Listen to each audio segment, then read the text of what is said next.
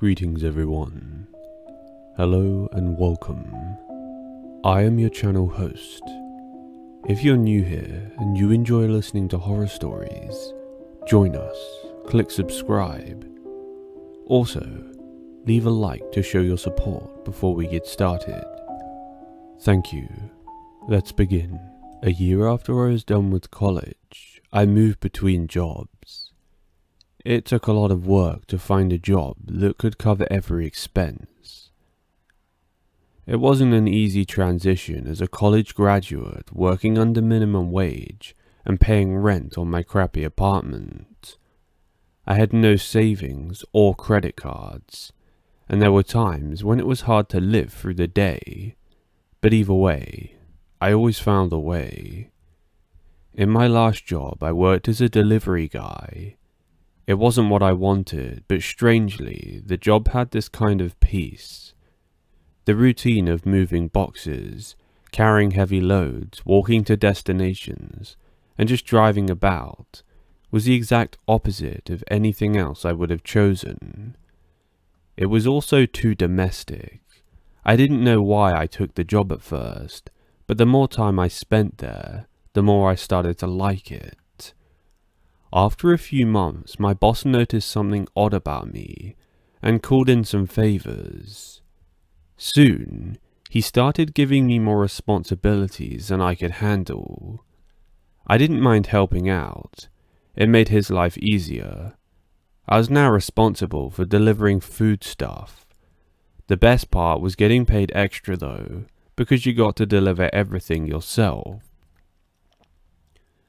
My boss liked me, which was good. Always a good scenario. We even joked sometimes. The other people who worked in the restaurant where we worked loved me, also. She said that I was ambitious, which is a good thing. They didn't know if it was because my boss thought I was smart, or because I was cute, which was both. Well, I think it was. People didn't expect you to be quiet. Instead, they expected you to talk about their favorite foods or dogs as you delivered things. My boss was so happy when she heard I liked dogs and made me work at the shelter every weekend. She didn't know that I was not into dogs, but I liked the job, and that was enough for her. It was just before Christmas. Everyone would start coming in. The place was filled with families, old folks, kids and couples. Some were in wheelchairs, and some held each other and leaned on their loved ones for support. They were here to celebrate the holidays. I helped them with whatever they needed. After work during closing hours, I stayed behind and helped, even though my shift ended in the evening around 6 p.m.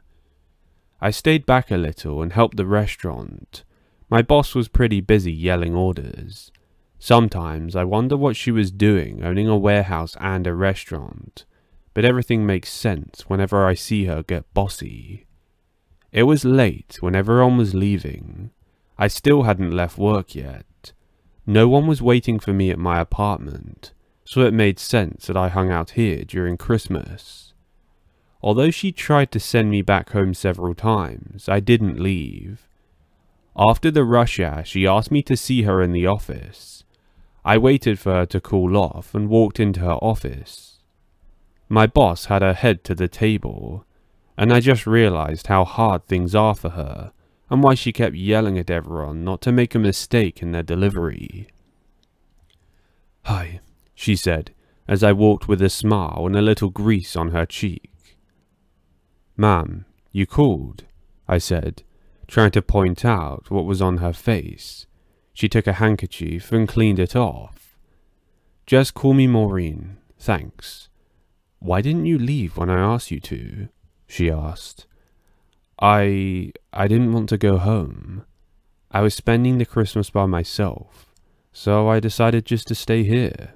I smiled. "What about your family?" Maureen asked. "It's just me." The look on her face says it all. "I'm sorry. I didn't know." "It's okay. You're allowed to ask." We sat in awkward silence for a few minutes. Then she got up and asked me to wait there. Maureen ran out of her office and I looked around a bit. When she was back, she had a box of pizza. She placed it on the table and turned it to me. Want some? Why not? We ate and we talked about a lot of things. I told her about my childhood and my aspirations. We talked about her life and why she decided to be busy with the restaurant and warehouse. About the job you said you wanted. I've heard of this that offers all kind of job. Wouldn't it be wise if you check it out? That way you can be sure you're not being scammed, Maureen told me while we talked. I got onto this CRAIGSLIST website and found an extra job. I needed more money and I told Maureen about it. She was skeptical, but I was totally delusional. Anyway, after finishing up the pizza and having a chat with her, I headed back to my apartment. I was too exhausted, so I fell asleep immediately. We were on Christmas break, so there was no work the next day. I decided to sleep in. The next day I took my time and did some research. I checked the listings and got an interview in 2 weeks, which was good. It also happened that my boss had gone on vacation and she wasn't there, so I didn't have to deal with any more annoying customers. Few of us were employed anymore anyway, and I had no problems. I was expecting to be laid off, not because Maureen's nasty, but because she was simply reducing the staff. At the same time, I also went online, which surprised me. The job I found sounded great, although I needed to figure out exactly how much the pay would be, or what type of security guard I would be. I figured it out by looking at the picture they gave me. I already knew I was fit, and I've been running since kindergarten. That's where I made my mistakes. That wasn't how things were meant to be. I had never met someone I enjoyed talking to since my parents died, and the more time I spent with these people, the more I wanted to spend with them. I told Maureen I got the interview on the day of the interview. We spoke for a while, then drove over to the place. It looked like a simple office complex, and I walked in. The receptionist looked odd, like she was out of place. I couldn't put my finger on it, but that's how I felt when I saw her. She directed me to a room where I was asked to wait. It was an empty room, except for a table and a chair at the center. Now, I was uncomfortable with it, but since the pay was good, and I'd already met the reception lady, I kind of put my anxiety at the back of my head. I decided to bite my tongue and just go through with it. I sat on the table. The table had a note at the center, with the words written on it, "Reaction Speed." Excuse me, what is going... Before I could finish my sentence, I felt something fly past me and land on the wall. I touched my face to see the cut it made. I groaned in pain, but it was bearable. "What the hell is wrong with you?" I called out. I ran to the door and tried to open it, but it wouldn't budge. Then I heard another flying towards me. I dodged and took cover with the table. That was a bad idea. As I turned the table to the other side to block whatever was shooting darts at me, the force became intense as it pierced through the table and stabbed into me. It felt like my whole body was burning. Everything felt numb and it was dark and cold. Then, all at once, I screamed. I knew Maureen would have been able to hear the scream. She would have sat outside at the edge of the road in the car. I was in so much pain. It hurt so badly, like knives slicing inside of me. I screamed and jumped away from the pain. I dropped to the ground and looked up to see whoever shot the dart. I couldn't see anyone, or anything. My vision was blurry. I felt like throwing up everywhere. I decided to run for the window at the edge of the room. I ran as fast as possible, but could feel the darts on my skin as they shot at me. I broke the window, climbed out, and landed on my back where the darts were lodged. I screamed in agony as the pain muddled my mind. I cried as I tried to drag myself to the car. Once again, I tried to open my car door. Maureen wasn't there. Where the fuck was she? I felt numbness all up my arms. I couldn't move them properly. I started to panic. Then I started to hear Maureen scream from inside the building. I tried to open the car door with my other arm, but it felt like I was losing my mind. The last thing I saw was the darkness. I lost consciousness until the darkness began to fade away. Then everything turned black, like the world was spinning out of control. When I woke up, I found myself lying in a hospital bed. My back was covered in bandages, and I had tubes connected all through my arms and my veins. I could hear a machine. It was making all these funny noises, these beeps and these jump sounds. My eyes stung as I blinked, trying to glimpse at my surroundings. I felt nauseous and thirsty as hell. I started to feel dizzy. Then I heard a familiar voice. It was Maureen. She had a cast on her arm. She came to sat next to me, along with 3 other nurses. They were calm at first, and although I was begging for an explanation, they told me it was best for me to keep my heart rate as low as possible. I must have stayed awake for only a few minutes, and then I drifted back, losing complete control of consciousness. I think I was asleep for a whole day or 2. When I woke up, there was no one there. I was still in the ward, and I seemed to have been changed into a different coloured gown. Eventually, they sat me up and fed me my first amount of food. It was disgusting, sloppy hospital food. Sweet potato soup, but it was vile. Maureen arrived. This time she still had the cast on. My vision wasn't as blurry this time. I could see she had cuts and bruises all over her face. This time the police turned up. 2 cops sat down by the left side of my bed as Maureen sat to the right. They had a notebook. Everything was still a daze to me, but they asked me to explain as much as I possibly could remember, so I did so. To skip all the painful part of this story so it doesn't bring back trauma, fast forward a few months later, they never found who did this. The Craigslist ad was pulled and they seemed to be using some type of VPN and virtual machine on their network, whatever that means. The cops tried to investigate, but it seemed to be a gang or group of sickos who wanted to torture and hurt people by luring them in through Craigslist ads. Please, be careful. I survived, but others probably didn't.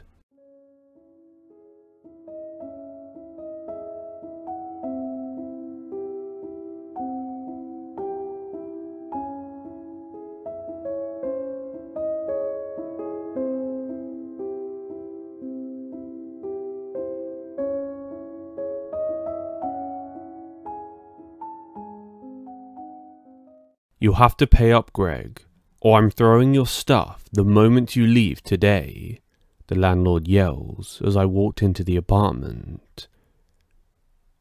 Dean, can you at least give me a week? I've never failed to pay up for years. Why would I do that now? I asked as I saw Dean with his hand on his forehead. Look, I don't know what's going on, and I'm pretty sure it is serious. The only reason I'm not thinking much about this is because it's you. By this time next week, you better have my money, or I'm getting a new tenant. I watched Dean walk towards the stairway, and I ran my hand through my hair. I was behind on all my monthly payments, and barely had enough time to live through all of that.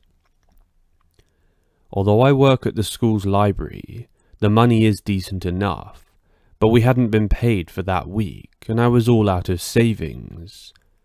I spent the entire day wondering how I could come up with something that could cover the rent. I could handle the rest of the bills when I finally got paid from my job. As always, my mind was just blank. I had no idea what to do next. I fell asleep hungry on my couch. During the day, I hung out with Tristan. He was one of my friends, and we were around each other a lot. We were like drinking buddies, and we never went past that. Tristan could read body language, and as usual, he knew something was up with me and dragged me out of the house. We went drinking. It was far too early, but he knew I wouldn't talk if I wasn't drunk. We talked about random shit, and we had good laughs. He paid the tab since he was the one who dragged me out. Then we started walking back to the apartment. Tristan pestered me, asking me what was wrong and why I looked like a sad case. I didn't want to say anything initially, but Tristan would not let things be, so he kept on poking at me and making fun of my face until I told him what was wrong. Bro, what the hell is wrong with you? Tell me. No, I just don't want to talk about it. We had to continue talking like nothing happened. We walked to my apartment, played some video games, and fell asleep on the couch. Later that day, Tristan ordered pizza and walked around the apartment like he was taking a tour. Once the pizza was here, we ate in silence until he left. I contacted the library later that day to see if my check had been sent out. I don't know what happened, but I heard someone stole the funds meant for the library. Everyone was panicking. Although I didn't, I had many reasons too. I stayed home wondering what to do with myself. I didn't want to attend class, but I was too tired to think, so I avoided it. I sat there staring at the ceiling. I tried counting sheep, but the number of them just seemed to add together. They seemed endless, no matter which way I turned. Then it struck me, what if I moved away? It might make the bills go down, or else I'd have to work even harder if I wanted to survive. I'd need an excuse not to show up at work every day. But if I move, I'll have less money for food, and I didn't even have enough not to move, so everything was pointless. I went to a coffee shop. It was after 3 in the afternoon, and there wasn't much business. But it wasn't bad enough for me to feel guilty sitting at a table all alone. I was exhausted from the day's events, so the idea of a small group of people talking together felt impossible. Even though I wanted to write, I just wanted the time to pass and to be alone. My phone rang. It was Tristan. I answered and I told him where I was. I waited until Tristan got to the coffee shop. He tossed an envelope towards me, and I could see the smug look on his face as I began to open it. It was several $20 bills. I didn't count them as I shoved the envelope into my pocket. Where the hell did you get this? What do you mean? They're mine. Look, I know you won't ask for help, even when you're dying. So, take it. Do not give it back to me, Tristan said as he ordered a cup of coffee. I don't even have enough to pay you back. I don't know when I'll be paid. I know. I'm not worried about that. So I was thinking, since your apartment is big enough for 2 people, why don't you rent out the other bedroom? I'm sure there are a lot of guys wanting to move out of the dorms anyway.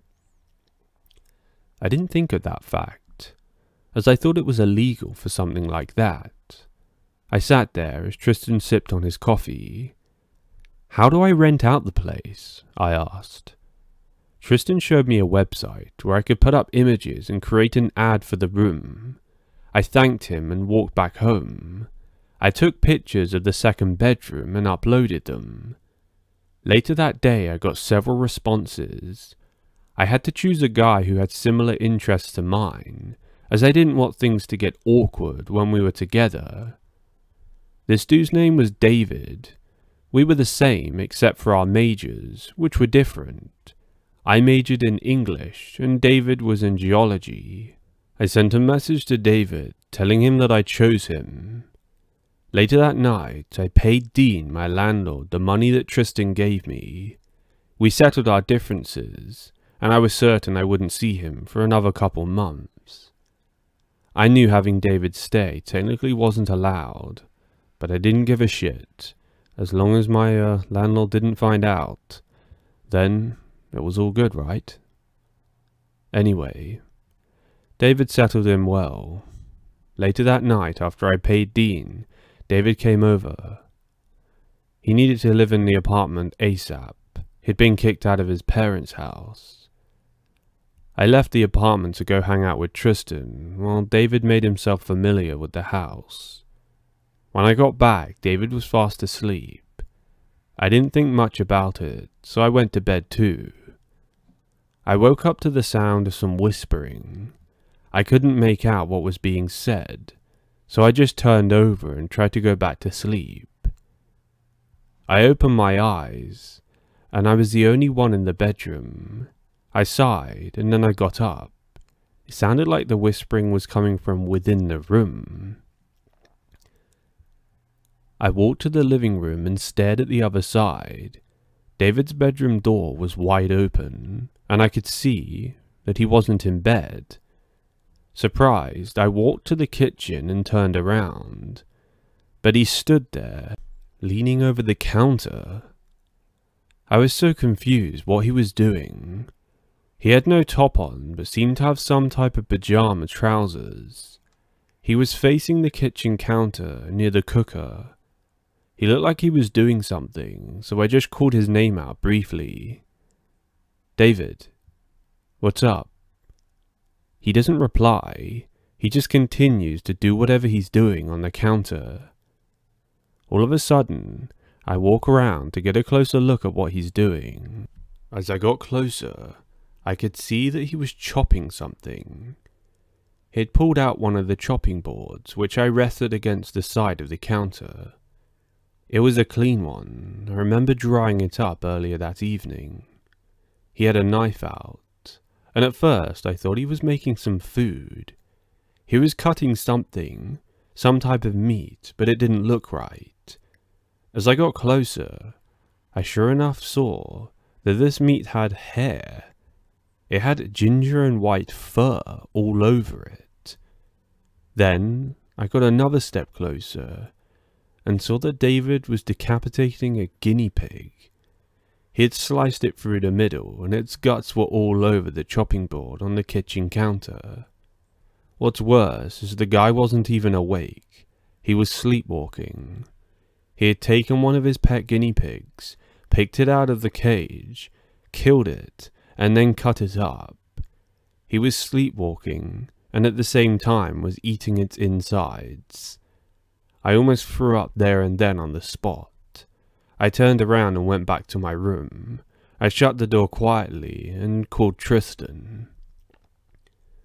I asked Tristan what should I do. The guy's sleepwalking and eating his own guinea pig. He's fucking insane. It's disgusting. I was dry heaving at this point. I hadn't eaten anything in hours, thank God. Tristan told me to kick him out the apartment, or at least wake him up. So, that's what I did. While still on the phone to Tristan, I walked over to David, tapped him on the shoulder while he was still eating his guinea pig's intestines. He didn't respond. I tapped him a little harder. Still, he didn't respond. That's when Tristan called out, "You have to yell in their face. Some sleepwalkers are so difficult to wake up." I grabbed his shoulder, shook him like crazy and screamed David into his ear. Then he absolutely shit himself and fell backwards. He fell to the floor and looked terrified. He had the blood from his hamster all over his mouth. His hands were covered. Eventually, he got up off the floor. He looked so confused yet terrified at the same time. I looked in his eyes, thinking, really?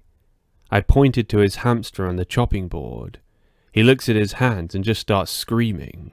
He turns around after getting up, runs back into his room and slams the door behind him. Then, next thing I know, he's rushing to pack all his bags. He must have taken him like 5 minutes. He got all his stuff together, including the cage with his one alive hamster and a guinea pig, and just left. His third guinea pig, he just left on the chopping board, dead. He ran out and I never saw the dude again. It was genuinely fucking insane.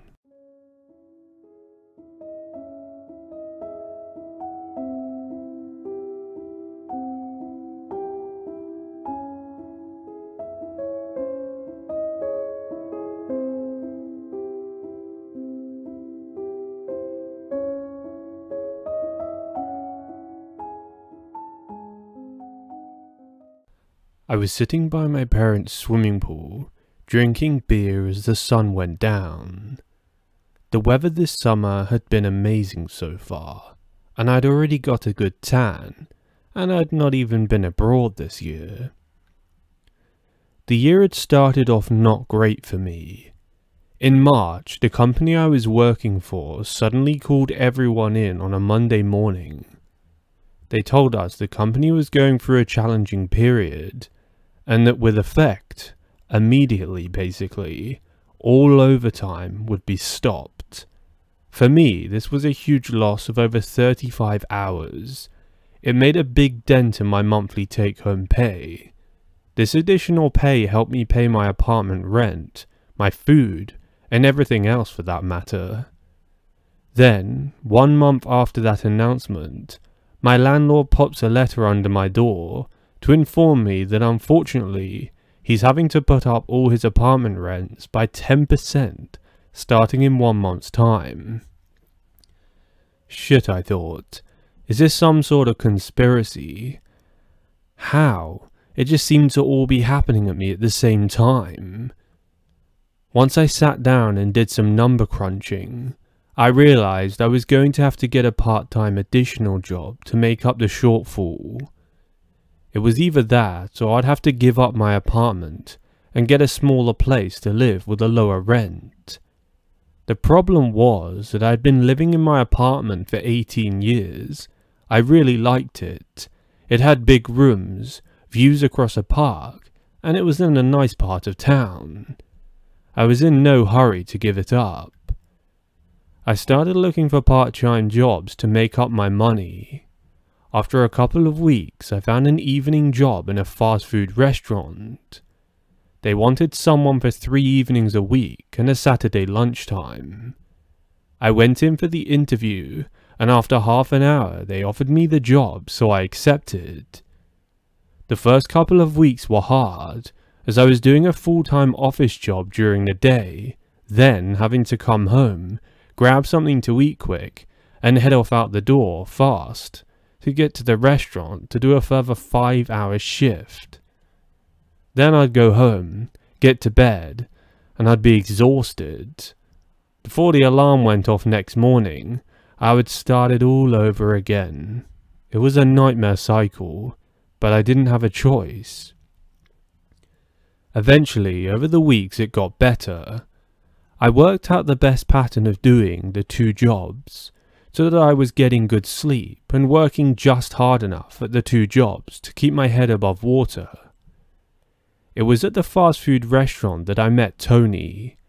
He had been working there for 15 months full-time and had recently made up to a shift leader. He had a great sense of humour and was always playing jokes on the workers. This didn't change when he was made up to shift leader either, which was good as the whole team liked him.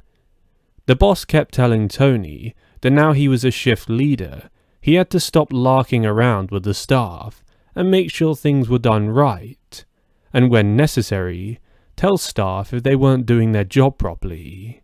Tony kept saying to me, "If you want extra hours, I can give them to you." But I said I couldn't. I work all day at my other job. Thanks for the offer, but it would just be impossible. Some of us started meeting up when we weren't working and doing some sports and stuff. Tony also joined. We did a bit of soccer here and there. We weren't very good at it, but it was all just a good laugh trying. Then Tony started asking us around to his apartment. We got some takeaways and of course a few drinks.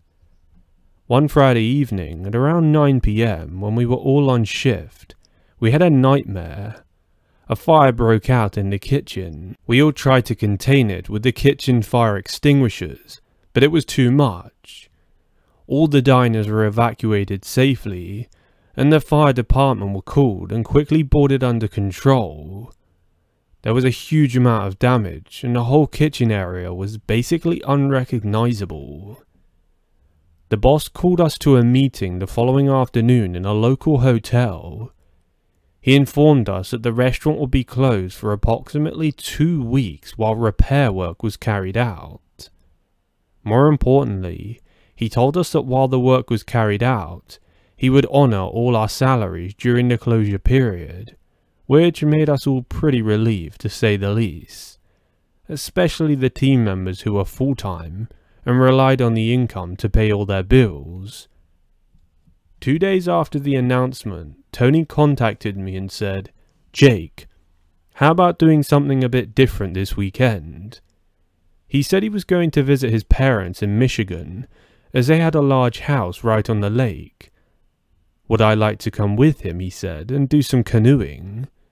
I said it sounds great to me. I'd never been canoeing in my life. Why not? I had a free weekend.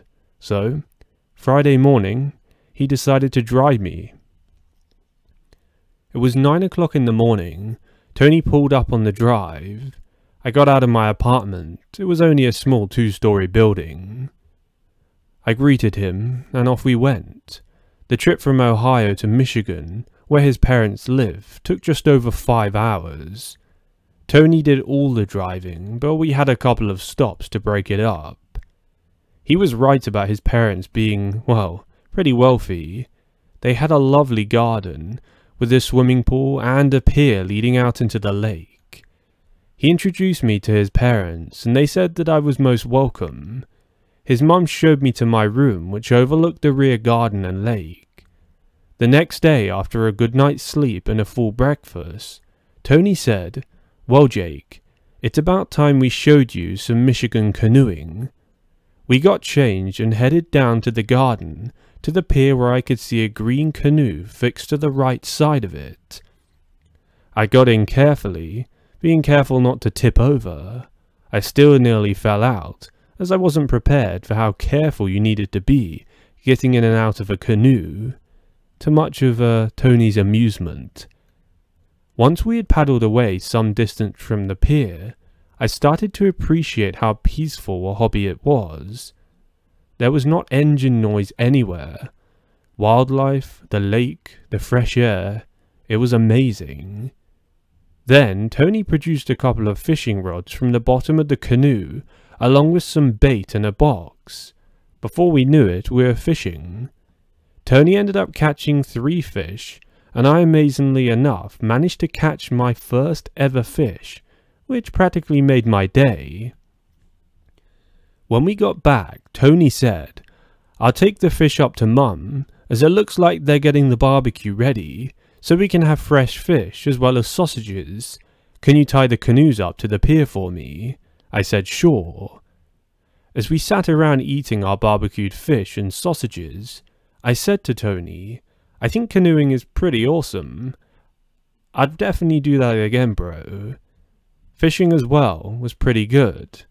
I always thought it was for old men or boring people, but when you actually catch something, the suspense and the excitement is well worth it. Later on, as I helped them clear away the barbecue, I happened to look down to the end of the garden by the pier. I suddenly realized something was wrong with the view, but at first I couldn't recall what was different. Then, like an express train, it hit me full force in the stomach. The canoes were gone. Tony saw my expression and said, "Jake, what's up?" I pointed towards the pier and said, "The canoes." He raced down the garden to the pier with me, close behind. He looked all around and out into the lake. There was no sign of anything. "Shit," he said. "Dad is going to kill me." "Are you sure, Jake? You tied them on properly? just like you saw them when we released them." I started thinking. I could remember placing the canoe rope around the pier block, but I couldn't remember tying it on. "Tony, I'm so sorry." He looked at me and then at the grass and sighed. "Quick," he said, "we have a couple of kayaks in the garage. We'll have to take them out now and see if we can find it. They probably drifted off somewhere. God knows how far though." We spent over 4 hours looking, but there was no sign anywhere. The canoes almost topped $1,000 for both of them. When we got back, I said to his dad that I was very sorry, but it was my mistake, as I didn't think I secured the tie rope properly. I could see from his expression that he wasn't happy, but that he was very diplomatic, and said that it was unfortunate, but these things happen. I could tell deep down that he was super pissed. The drive home the following day was awkward and difficult. I knew that Tony's dad had argued with him about losing the canoes, but I had decided that when we got home, I was going to go on CRAIGSLIST and try and buy them a replacement canoe for the one I lost. It would be basically all my savings, but oh well. After looking, I found one. It wasn't green, unfortunately. This one was almost like a dark brown. From the pictures, it looked similar to the one I lost, and the price was inside my budget, so I rang the seller. A man answered the phone, and at first the signal was a bit crackly. I couldn't really understand what he was saying. After a minute or two of awkwardness, the line managed to clear up. I was talking to a man named Ethan. I said to him about the canoe, and the story that I had lost my friend's parents. He just laughed and just said, "Yeah, it depends what brand they are, but they could have been pretty damn expensive." I agreed that I would meet him at his property at 11 AM on the Saturday. He gave me his address in the same place as me in Ohio. Similar town. I pulled up outside and checked the house number. Then I drove up his gravel driveway. I parked at the side of the house, which looked like it had seen better days. I got out and went up onto the porch. On the door, there was a note that seemed to have been glued or stuck to it. On the note were a block capital sentence. "If you knock and get no answer, go round back, probably working down lake." I knocked and waited. Sure enough, there was no answer, so I did what I was asked and walked around the back. The rear yard area was full of old machine parts and truck tires. I called out several times as I navigated all round the items lying around, but there still was no sign of anyone. I headed down the garden to the small pier that led out onto this lake. There, tied onto it, was a brown canoe with 2 paddles laying across the seats. As I looked all around the area, I could see that this end of the lake was deserted. The sides were all heavily overgrown as well. I called out again and waited, but again there was no answer. I just stood there silently and tried to listen. Then I began to hear a faint voice calling out. I couldn't make out what they were saying, or at first where it was coming from. I looked all around trying to pinpoint it. Then, over the far side, I could make out some sort of small door in the other bank. It was all overgrown except for the entrance. Then I heard the muffled cry again. It was definitely coming from that entrance area, so I decided to get into the canoe and go over and see what was happening. I paddled across until I reached the far bank. I headed for the small low door and I paddled in. I ducked my head as I went in. Inside, the interior was lit by 2 oil lamps hanging from hooks on the back wall. I paddled in as there was a small jetty inside, which already had a small rowing boat tied up by a ladder leading up onto the pier. I tied the canoe onto the rowing boat, making sure it was properly tied this time, lol. I climbed into, trying not to fall in. As I was doing this, I heard the muffled call this time louder. I got to the ladder and pulled myself up, to be greeted by a body of a man lying sideways down with a large pool of coagulated blood around him. His head was resting on one of the short pier supports. As I stepped towards him, I heard a cracking sound. I looked down to see that the pier must have given way suddenly, as there was a hole in the top of the pier. His right foot was down inside of it, so I'm guessing he must have fallen as soon as his foot went through, causing him to lose his balance and then crack his head as he went down. I bent over him and tried to feel for a pulse, but there wasn't one. His skin was ice cold to the touch, and he was definitely dead. I then heard another call again. It was coming from behind a door at the back of the area. I carefully stepped over the man and went towards the door. There was a key in the lock, so I turned it. Then I pulled down the handle and the door opens inwards. Inside was pitch black, but I could hear something moving around. I looked around for a light switch and then found a hanging light cord, so I pulled it down, and all of a sudden the room lit up in an orange glow to reveal, to my absolute horror, two partially clothed women tied to wooden chairs in the middle of a small room. One seemed to be conscious. The other had her head slumped forward on her chest. Both had been gagged. I rushed forward and removed the gags. I untied them. To the side of the room was a table with 2 large bottles of water. I grabbed one and gave it to the conscious woman, and slowly the other one came round. I tried to reassure her and then hand her some water. I grabbed my phone from my pocket. It only had 1 bar of coverage, but it was just enough to call 911. I gave them the address of Ethan, this supposed man I'd come to buy a canoe from on CRAIGSLIST. I used a rowing boat, and as we walked carefully past the man's body, they confirmed he was the one that had kept them captive for 4 days. It turns out they were friends, and they went to a party. This guy went by in a breakdown truck and offered to help, and said that he would drop them off at their friend's house. He hitched up the car, but when they got in the cab, he put some chemicals over their mouths, and next thing they both woke up tied in that room by the water. Luckily, after a short stay in hospital, they both recovered from their ordeal physically, but mentally was another matter.